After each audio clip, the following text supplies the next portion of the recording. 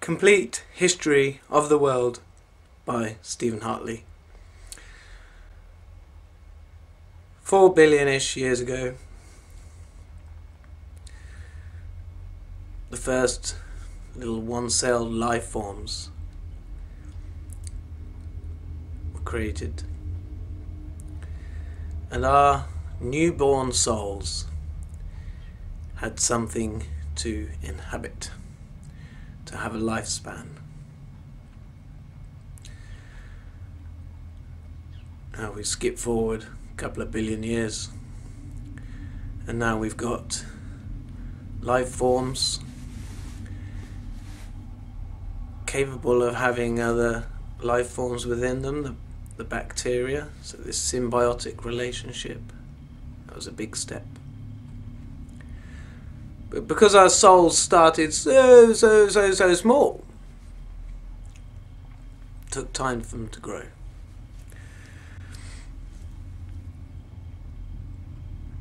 Where did we go when we weren't in a life? Well, we have a possession. You have a possession, that's you. You have a place in the universe.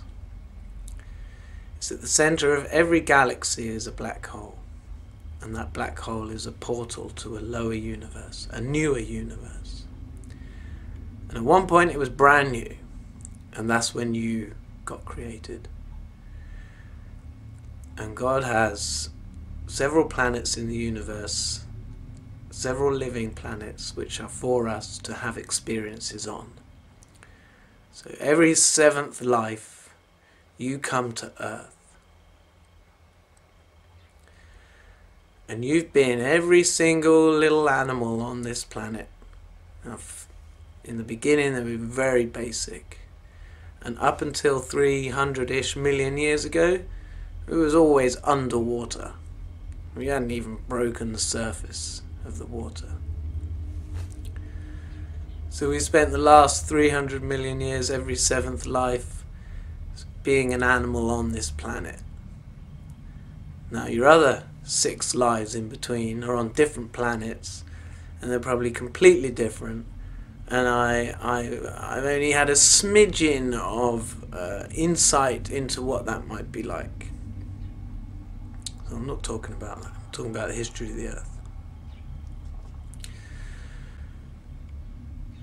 So God has been guiding us all through this, every time getting a slightly more complex animal. And for different personalities, because every soul is unique, every soul has got its part to play, and we're all in this, if you like, crash course together. So whatever we're doing is, helping others, and we're being helped by others, but you've got your individual path, and God knows you better than you know yourself, knows exactly what you need to learn in your next life, etc. So we get to about 200,000 years ago, or up to 1 million years ago, when perhaps we were now becoming complex enough that we had hands, and we could walk on 2 feet, and we could perhaps start to use tools, or just a stick to knock a piece of fruit out the tree or something, or to throw it even. And then we get to about 40,000 years ago, when we've got the first Homo sapien. And that was Adam. And Adam was different than any being that any of our souls had inhabited before. Adam had free will. Because before, in the lives we had before this, we were very much carrying out the operations of the gene with our personality. But it was just basically execute the genetic design, right? So you're a lion, you hunt. You're an impala, you run away. So the first being that had the capability to sit there and think, consider, and able actually to do something that was wrong. So before, say, being a dinosaur and you're a Tyrannosaurus Rex and you go and bite the head off of something because you were hungry, right? There was no error in that, you know. You were just executing what the being is that you were. But we develop enough to inhabit a being that had more abilities. Now, at that time, 40,000 years ago, the soul that inhabited Adam was the soul who was currently at that time higher than any other soul, at least the ones coming to Earth. They were higher because they'd been doing better. They'd been a better hunter as a lion, a better finder of food as an ape, you know, or even, say, leader of a pack. They were doing that well. It was, you know, their soul had learnt lessons, and each time coming back as a life, it was doing well. So at that point, the soul that inhabited Adam, he was like God's cream of the crop. But that's always been changing. The line, the first will be last, and the last will be first. It's always changing in our development. So go back 2 billion years, and it was flipped up on its head. You know, the one that was Adam at that time was like the worst. So when Adam was on Earth, there would have been lots of souls who were still living lives as animals. But as time has progressed, we've got to the stage where all our souls, children of God, are living lives of humans. So the life force in the lower, less complicated, more animals is no longer us. And this would have been the same, you know, we would have stopped being those one-cell organisms. So the life force that carried on in those one-celled organisms, because they're still needed to keep everything balanced, is God. So God's life force at the moment is in all the animals. But when Adam came and he was the first, there were still apes and things like that still had souls in. So other life forces, children of God life forces. So Adam was made, I think, about 40,000 years ago. And what we've got in the Bible, because I'm using the word Adam, so what we've got in the Bible for those first generations up until Noah is a very much elongated story of what went on. And there'll be truths in there, but they won't necessarily have happened exactly how they happened, and all that stuff about, oh, so-and-so lived for 963 years. You know, that could all well just be, you know, what people made up at the time. It was telling a story. So anyway, Adam has the ability to make errors. He can make an error which he will feel the result of in his soul. So that is a new thing. We hadn't had that before. Everything was just, you know, just great. You couldn't make a mistake. You didn't have that freedom. You could make a mistake in the sense of you hadn't quite got this right yet, you know, or you failed at that. But that didn't come back on your soul like a negative thing. So the first being that's capable of doing that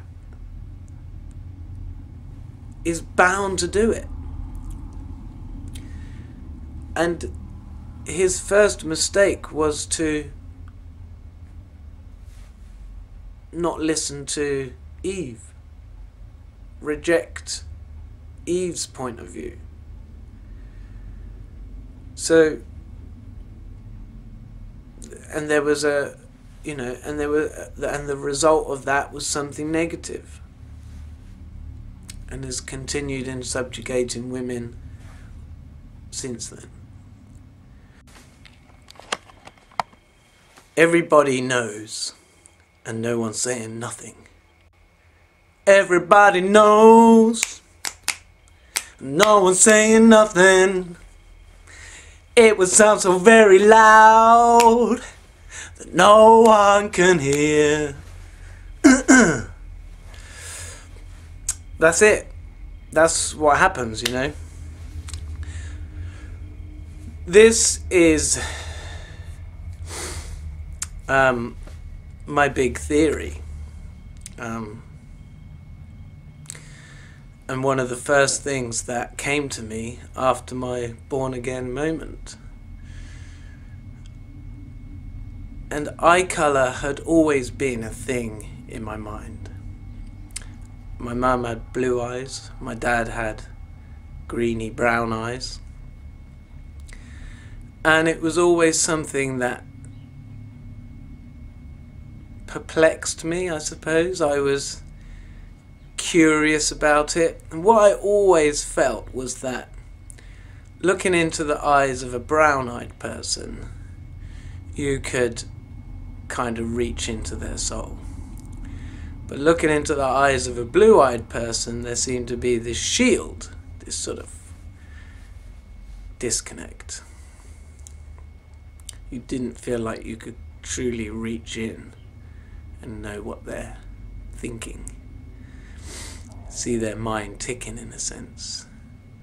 Whereas brown-eyed, it does look like you can.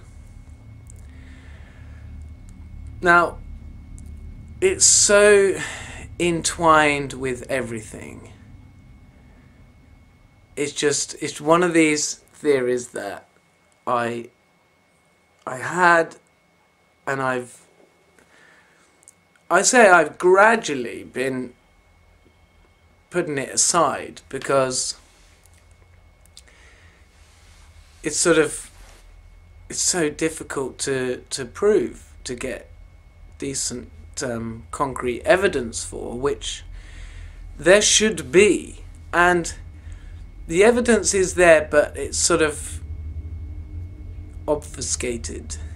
For example, I wanted to look at historic battles to see the casualties on each side.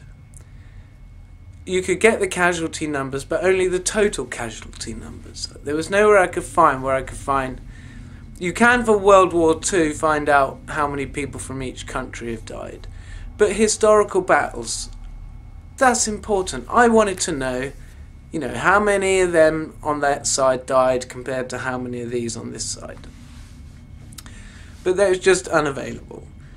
So, but we kind of don't need it, because let's face it, we understand that when the Vikings were raiding France and Britain, they were quite small numbers against larger numbers, and they were having a lot of success. And right, so for some of you who don't know what I'm on about, here we go.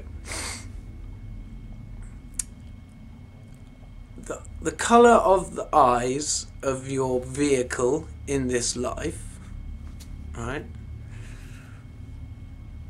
The colour of your eyes has a massive effect on your relationship with the planet and other people.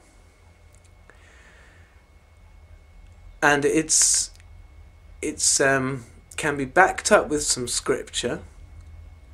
When Cain killed Abel, God sought him out, and God said, because of this, I'm gonna give you a mark, and your crops aren't gonna grow. You're not gonna be able to get your wealth from the land. And Cain protested, and as a sort of okay, so that's a punishment. So okay, Cain protested, well, the beasts will kill me and stuff. So he said, okay, I'll give you a mark, and everyone will know anyone who attacks you is going to get it 7 times back. So it's changing the karma law. The general karma should be equal, shouldn't it, right? You do that to me, and you'll get the same back, right? So the karma law changed. It was now, do something to Cain and you'll get 7 times back the whatever you do to Cain. But for Cain, he can't you know, he's going to try and grow some strawberries, and they're just going to, you know, they're not going to be a good crop. Maybe get one or two, but not very good. So his relationship with the ground has changed, and his relationship with everybody else has changed. So my first theory was, well, this mark of Cain is green eyes. And it's quite a popular video on my older YouTube about this, very soon after I'd worked it out. So I've had quite a few years of letting it sink in and seeing. Now the experts, if you look on Wikipedia, will tell you that people with blue eyes is just they haven't got any pigment, and people with grey eyes have got a little bit of pigment, people with green eyes have got a little bit more pigment, people with brown eyes have got more pigment. Just a question of pigment. But this doesn't really add up for me, because I can see more things going on with the eyes. Obviously the size of your pupil is going to affect the intensity of the colour, but with someone with blue eyes can have small pupils and their eyes can be really an intense blue, and someone can have a really, really washy light blue, and people can have quite dark blue eyes as well. So, you know, there's quite a lot of variance there. That doesn't suggest to me they all got no pigment. And with my eyes, particularly, my eyes change a lot.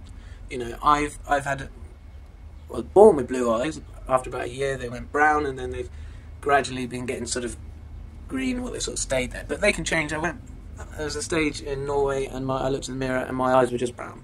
There were no green in there, just nice brown. I like that. But I felt really different. It was quite scary, actually. So I know there's something going on. Also, there's the around the colour part of your eyes you have a line. Now sometimes that line is a nice thick black line, and sometimes it's very thin and washy. And what I've noticed in my own life, when I really wasn't sure in myself about, you know, where I am and what's going on, you know, I'm really sort of unsure, then that line around my eyes is very weak.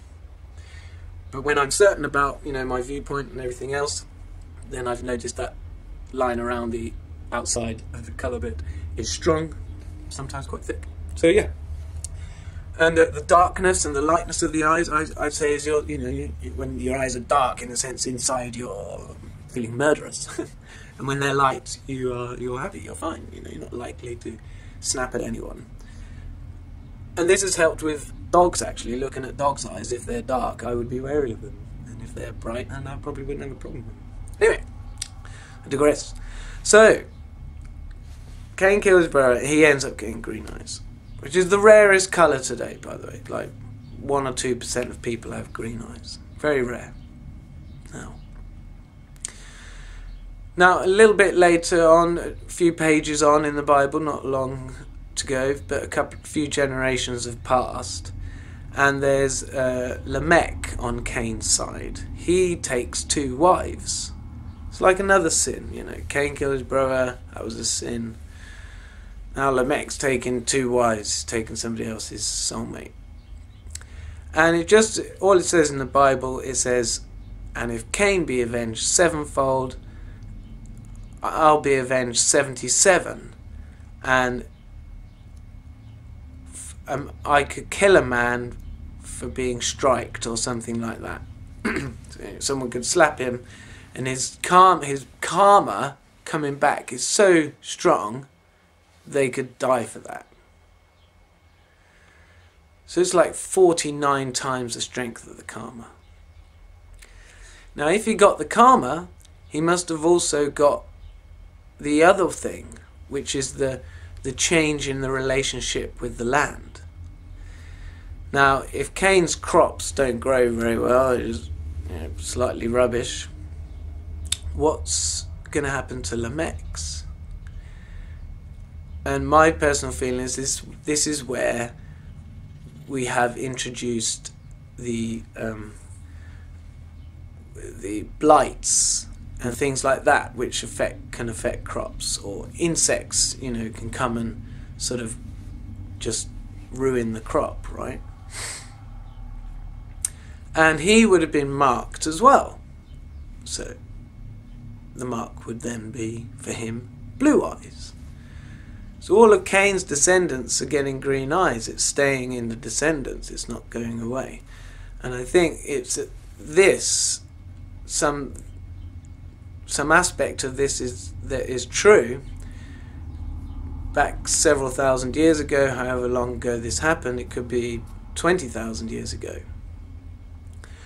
But here we are today, different colour eyes and things going on. You'll know this. It's just so loud you can't hear it. So this would have caused quite a ruckus back at the time. And although we have in the scriptures and everything about the fallen angels and stuff like that, I think this is the time where there was this problem. And most of the people are going to be brown-eyed righteous, their crops grow fine. Now maybe they can tolerate the odd green-eyed person. You know, they can stay away from the crops. You know, if we're nice to them, we get lots of love back. It's quite nice. They're quite entertaining, you know. Right? Something like that. But these blue-eyeds, you know, taking somebody else's wife and you can't do anything to them because even if you just slap them, they're going to die for it. So I think they were expelled. Expelled, taken to another part of the world. And back in those days, if they saw their world as sort of like Middle East and stuff like that, it was just, you know, you get out of our world. And they perhaps could do it while there weren't that many of them. So where am I going with this?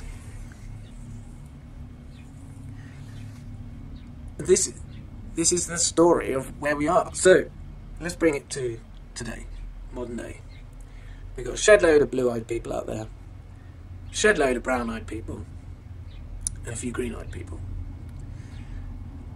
Now the blue-eyed people, they don't like the nature because the nature doesn't like them. You know, and they know this. They hate insects. They go outside and the insects buzzing around them. Right? And they hate it. So why would they want insects to thrive and stuff like that? Well, they don't. So they will continue doing idiotic things like just, you know, mowing all the green spaces. You know, I mean, how good is that for the insects? They depend on long grass to lay their eggs and everything else, and some mower comes along and mows it all down, and that's going to all get rotted and everything. They're probably not going to survive, and it's a real problem. And there's not going to be any scientific, you know, reinvention of the tree. It's there. Nature is there. So what are we going to do? What are we going to do? Well, it's God's plan. God knows, I'm sure. But I think it's possible to change the colour of your eyes. I've seen, me being a greeny-eyed person, although often on camera they look different colour, they look blue or something. But I have had quite a few occasions looking at a blue-eyed person and they're standing in front of them, their eyes go green. So it's I think that's the way it's possible. And I know that my eyes became brown. It's when I went to live in Norway, and you know, like I say, I felt weak, and I noticed also when I've seen their eyes go green, I notice how there's something in them they don't like it. It's like you become weaker. You've got all that karma, that extra power. You enjoy that. It makes you powerful, and they know it. They might not know why, but they do know it.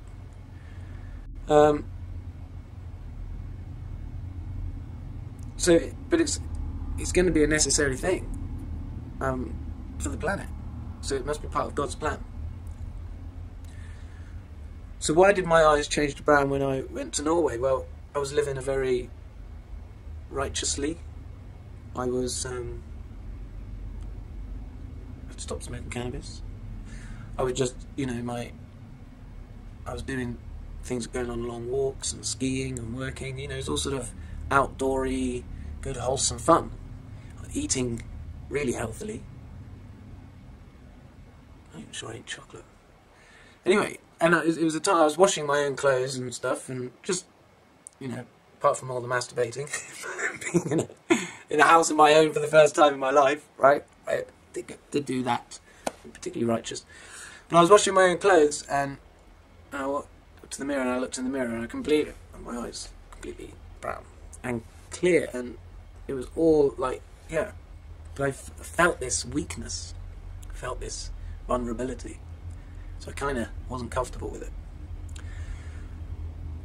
So it's possible to do, and I think it has to be the goal. And no idea how God's going to do it, but yeah. It needs to be done because, you know, say we had a massive war and most of the brown-eyed people got wiped out. It wouldn't bode well for the future. We can't continue being dependent on pesticides and fertilizer. So that's, if you like, one of the modern ways to get around this problem. If you're a green-eyed person, you like gardening, you're going to need to add fertilizer, say. And if you're blue-eyed, you'll also have to be spraying and using pesticides, and it's exactly what we see in the world. And I say everybody knows this, maybe not intellectually, but I do think the powers that be know this intellectually. So they absolutely understand why they need to be using pesticides and fertilizers, and I think this is also why they are quite keen to bring people into their country who've got brown eyes. Because it's like, I guess part of the rule is it's not just perhaps who's growing the food, but who owns the land and who's going to be eating the food that has an effect on it. It's, like I say, the one difficult thing about this, it's a very simple concept, but it's just because of the numbers of people and the size of the earth, and it just gets really sort of huge.